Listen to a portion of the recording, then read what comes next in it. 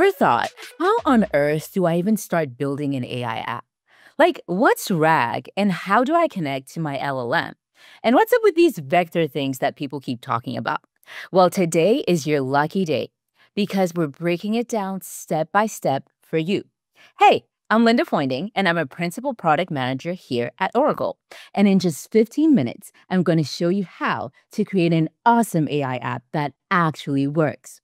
I've got my brilliant developer buddy, Francis, who's also a product manager at Oracle, to guide us through the whole thing.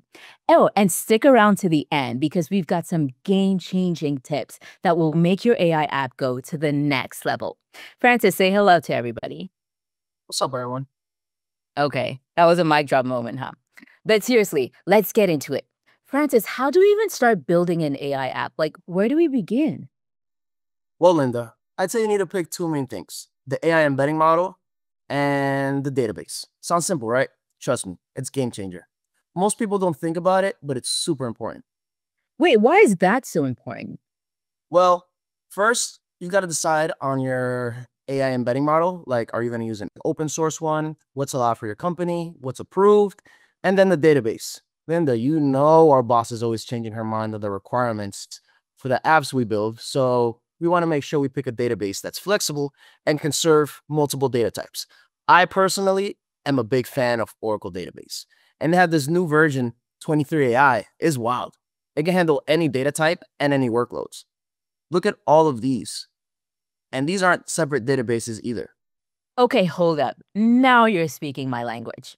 Okay, friends, you know I'm going to take care of you throughout this video. 23AI supports structured and unstructured. That means JSON, graph, and vector. All right, we've got the database locked down. Now, what's next with the code? Okay, now we're diving into Python. First things first, you need to import the libraries to connect to the database. Then we also need the Onyx model to get access to the AI stuff. 15-minute code term check. Onyx stands for Open Neural Network Exchange. It's a special file format for AI models that makes it easier to move them between different computer tools so they can run anywhere. 23AI supports any Onyx-compliant model. Oracle 23AI can also import an embedding model in a secure way. But why does this even matter to you, the developer? Well, if you're building an app for a business, for example, security is huge. You can't just connect your embedding model to the open internet. That's like putting your private data out there for the whole world to see. Might as well put it on a billboard, right? This way, you can run AI models in a super secure way. Right, Francis? Right, Linda. It's all about keeping the data safe. All right. So how do we start coding this? First, we import the main libraries. These will let us connect to Oracle's database and get access to Oracle OCI. This is crucial for secure database connections. You've got your basics, the OS, which handles all of our operating system stuff, and then the Oracle DB to talk to your database. We also need to connect to OCI to connect to 23AI.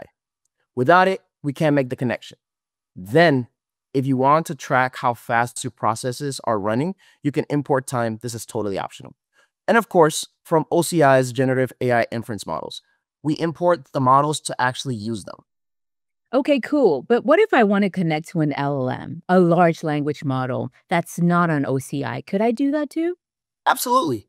You just need to specify which one you want to use, update the login and config details, and then swap out OCI for whatever service you're using.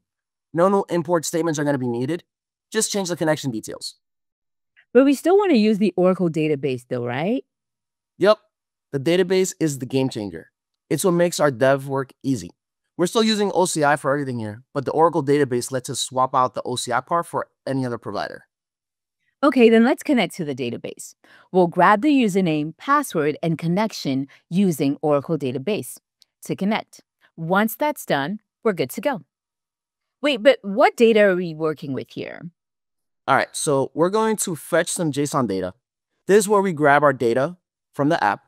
You can see we're pulling customer info like their name, the loan amount that they're requesting, and much more. So this is the data we're going to display, right? We're using a select statement to grab the unstructured data. Yep, exactly. We're pulling the data from our loan records. We combine the customer profile with the loan info to create personalized prompts for our LLM. Okay, but how do we set the prompt for the LLM? Did you just write that manually? Yes, Hmm. just define the prompt in a string format and add the required details. Since we're using the MetaLlama model from OCI, the formatting is key. The more detail you add, the better the AI is going to perform. At the end, I'll have a prompt sample so that you can use it. Awesome, but are all prompts the same? No, each model has its own way of handling prompts. For MetaLlama, we format it this way, which helps us ensure that the AI knows exactly what to do. The more specific you are, the better your results. Otherwise, the AI might give you some random weird output. It'll hallucinate essentially. So basically, you experimented with the model to see how it responded. Then you tweaked it with prompt engineering to get better results, right? Exactly. You have to be super specific about what you want to avoid. That way the model won't start hallucinating and give out random stuff. Got it. So this is super important when building GenAI apps. Exactly. Once you have the prompt and the task defined, you'll set up the evaluations. For example, we want to return the top 3 loan recommendations for the customer. And then we insert the data into the table? Yeah, we take the output from the database, do a little RAG, and not just respond with the results, but also capture those results and put them into a table where we can use it for other things later, such as prompt engineering. Okay, 15-minute code term check. RAG is retrieval augmented generation. It's just a fancy way of saying that we're adding our company specific data to the LLM in a secure way and using AI to do the thinking for us. But not on just some random data that we pull from the internet, on the app data. It helps the AI give more accurate results by pulling in real data rather than just guessing. Exactly. With RAG, the AI works directly with real data from the database, so it can make accurate, personalized recommendations. The AI tells us which loans are out of reach for the customers, what loans they qualify for, and then we insert that into the table. So now we've got our model working. What's the next thing that's happening? Now we take that output, loan recommendations, and we insert it into the table for further processing. We filter out the just out of reach loans and then display the top 3 loan recommendations for the customer. We also include an explanation of why those loans were recommended. And just like that, we're building an AI system that's connected to the live data. All right, folks, here's your first 15-minute code tip. The more specific your prompt, the more accurate the AI's answers will be.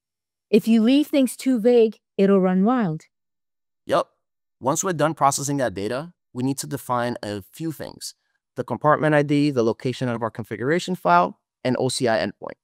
Once we have those, we can proceed to call the client. For everyone watching, we'll flash the config file on the screen now so you can follow along. Then we can connect to the GenAI model and get our answers. Yay! So this is where we set up the chatbot. Yup. The next step is turning it into a chatbot experience. We specify that we're using the chat model. We also define the compartment ID and the chat request parameters. These are just the basic settings for the GenAI model. And here we choose which model we want to use. This is where we specify the model that's available as part of Oracle Cloud. Developer friends, these are the models supported in Oracle Cloud as of today's recording. I've also linked the source for these models in the description below. Now, just to make sure I understand, you can use other LLMs that aren't part of OCI. Could you explain how to do that a little bit? Of course, if you're using a different LLM, like let's say Cohere, for example, Mhm. you would just adjust the configurations. Instead of using OCI settings, you would set up the configuration for the other provider or whatever model you're using, and then specify the parameters accordingly. So, quick 15-minute code tip for you all. The whole setup is customizable. We're here to keep you in the loop with what's new, what's hot, and what's popping. Did you know that Oracle Database isn't just available on Oracle Cloud, but also on Google Cloud, Azure, and AWS? So, if you're building an app on Google Cloud or Azure and using their models, all you need to do is get the environment for Google or Azure, set the endpoint, and voila! You can use their models too. The best part? You're not restricted. Whether you're building an AI app on Oracle Cloud or elsewhere, you can still use Oracle Database to store and manage your data anywhere. Exactly, Linda. And that means you're not restricted to Oracle Cloud. You can still build your app with the Oracle database no matter where your models are hosted. Cool. Now, once your model is set up, the next part of the code involves cleaning up the responses. We're going to be dealing with a lot of data, so you need to clean up things like unnecessary search and replace those values, right? Right. So we're handling things like just out of reach loans, your regular loans, all of those. This section of the code removes any irrelevant data from the output. Once that's done, we store the cleaned up data into the database for further processing.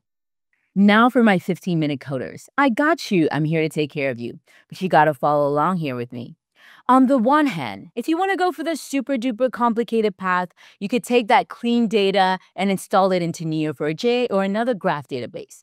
But with Oracle 23 AI, Francis, can you process graph data along with vector and relational data in the same place?